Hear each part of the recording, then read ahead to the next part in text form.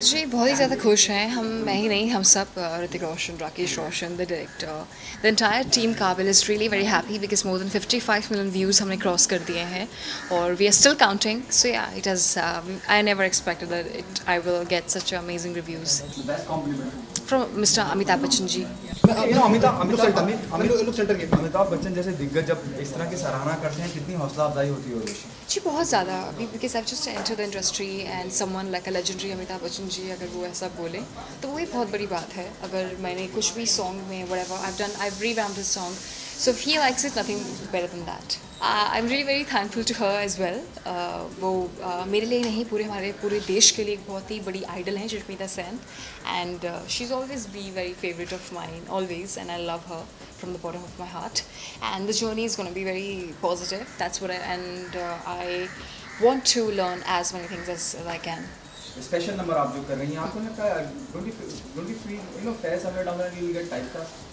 Not at all. And previously, चाहे वो कटरीना कैफ हो, उन्होंने चिकनी चमेली किया, एंड देन दबंग में किया था दिल से दिल मिलाओ जी, आ गए हैं देखो बॉडीगार्ड, एंड तब उन्होंने उसके बाद चिकनी चमेली भी किया. तो आई थिंक मेरे से ज़्यादा तो उन लोगों ने आइटम सॉन्ग्स किए हैं. करीना कपूर ने जैसे किया था, करीना मैम ने एक दबंग में Fevicol, and then she is done मेरा नाम मैरी है, Mary song. So yeah, I mean, I've done lesser than them, and I think there's no harm because Haseeno ka Deewana is one such song which every actress would love to do. Of course, like yeah, in future I would love to do international projects. But Vin Diesel, I'd like to congratulate first of all Deepika. Deepika ma'am is doing really amazing, and she has, I mean, the entire country is with her. Vin Diesel के साथ मुलाकात बहुत अच्छी रही. Obviously, my Triple X is also special for me because मेरी जो best friend है अरियादना Colombia से, उसका भी डेब्यू होने जा रहा है उस फिल्म में. तो मेरी जो बेस्ट फ्रेंड है वो भी उस फिल्म में विन के ऑपोजिट आ रही हैं. शी वो the character name of her role is लोला. So yeah, she is also making her debut with Win. So that is what we are discussing about. We were discussing about Ariadna. Okay, काबिल को लेकर काफी positive response आ रहा है. आप film release भी हो चुकी है और बस इंतजार इस बात का है एक साथ रईस का रिलीज होना.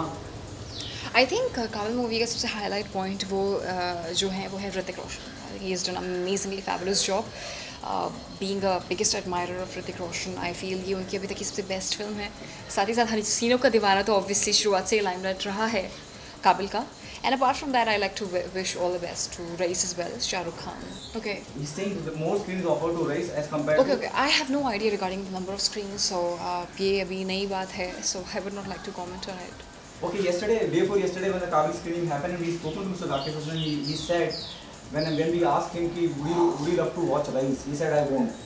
I completely support Mr. Rakesh Roshan because it's his film, and Kabil है ही ऐसी फिल्म जो 2 या 3 बार नहीं, कितनी बार देखी जाए. And several times you can watch it, Kabil. Okay, what other things is there in the pipeline? There are a lot of exciting projects coming up which I can't disclose right now, but yes, for sure in future I will. Thank you.